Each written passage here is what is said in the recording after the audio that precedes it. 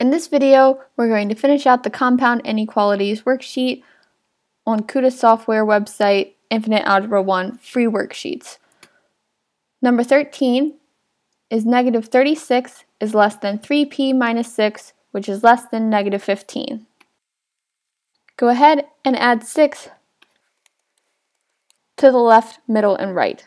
That'll cancel out the 6 in the middle because that'll equal 0. The left side will be negative 30. You'll be left with 3p in the middle, and then the right side will be negative 9. Divide everything by 3, and you'll get negative 10 is less than p, which is less than negative 3.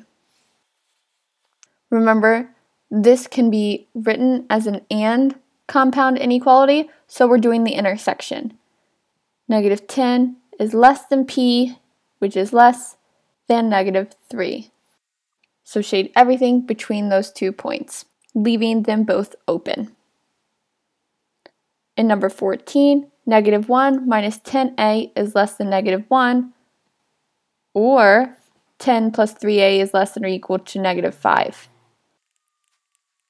I'm going to add 1 to both sides on this left inequality to get that negative 10a is less than 0.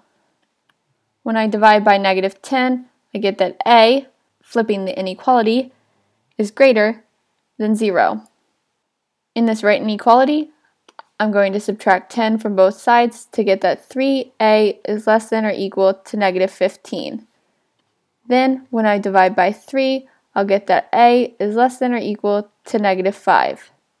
So we have a is greater than 0, or a is less than or equal to negative 5. So a is greater than 0, I'm going to circle 0 and shade everything to the right. Or a is less than or equal to negative 5, I'm going to circle negative 5, fill it in, and shade everything to the left. Number 15, 3n plus 2 is less than negative 2 plus 7n, or 8n minus 4 is less than or equal to 3n minus 4. So we have two different inequalities combined with or. Working on the left first, I'm going to subtract 3n from both sides to get that 2 is less than negative 2 plus 4n. Then I'm going to add 2 to get that 4 is less than 4n, and finally divide by 4. 1 is less than n.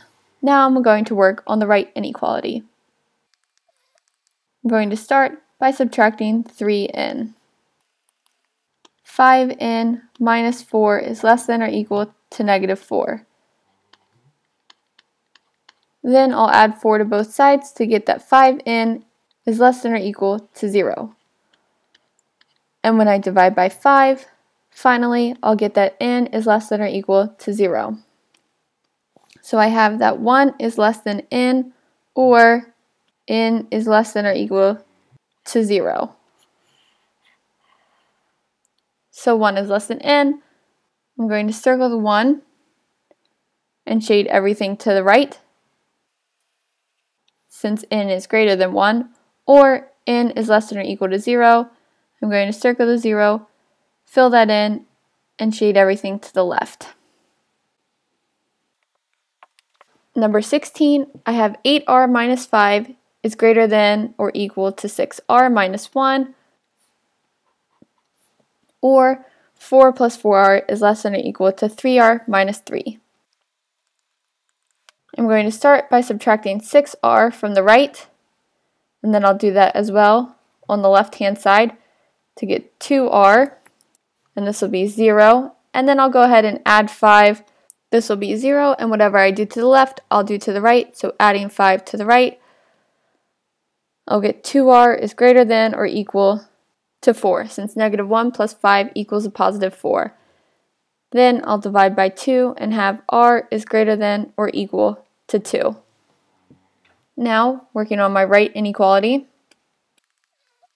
I'm going to subtract 3r from the right and from the left.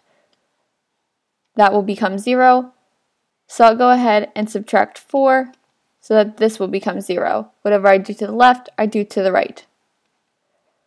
So now I'll have one term on each side of the inequality. 4r minus 3r is r, and that's going to be less than or equal to negative 3 minus 4 is negative 7.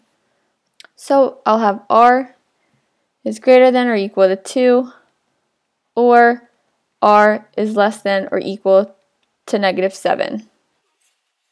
Circle the 2, fill it in, shade everything to the right, circle the negative 7, fill it in, and shade everything to the left.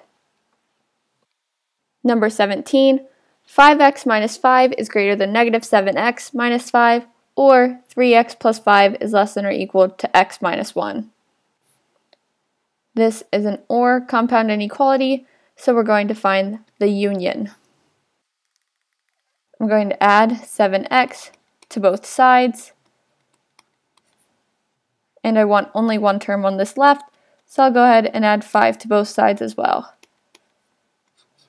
5x plus 7x is 12x, and that's greater than negative 5 plus 5 is 0. Divide by 12 to get that x is greater than 0. 3x plus 5 is less than or equal to x minus 1. I want one term on each side of the inequality. So I'll subtract an x from both sides so that this becomes 0, and I'll subtract a 5 from both sides so that this becomes 0. So I'll have 3x minus x, which is 2x, and that's going to be less than or equal to negative 6. Divide by 2 to get that x is less than or equal to negative 3. So my final answer is x is greater than 0, or x is less than or equal to negative 3. Circling that 0, shading everything to the right, and circling and filling in the negative 3, shading everything to the left. And on to the last problem for this compound inequalities worksheet. 6 plus 7m is less than 6m minus 5, or 3m minus 7 is less than 5 plus 6m. I'm going to go ahead and subtract 6m from both sides. That way this term becomes 0, and I'll go ahead and subtract the 6 from both sides. That way this term becomes 0. So I only have one term on each side of the inequality. I have 1m, which is m on the left, and I'll have negative 11 on the right. So I have m is less than negative 11. Now I'll work on the right inequality. I'm going to subtract 3m so that this term becomes 0, and I want this 5 to become 0, so I'm going to subtract 5 from it.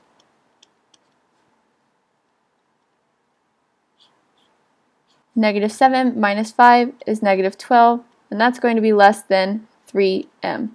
All I have left to do is divide by 3 to get that negative 4 is less than m.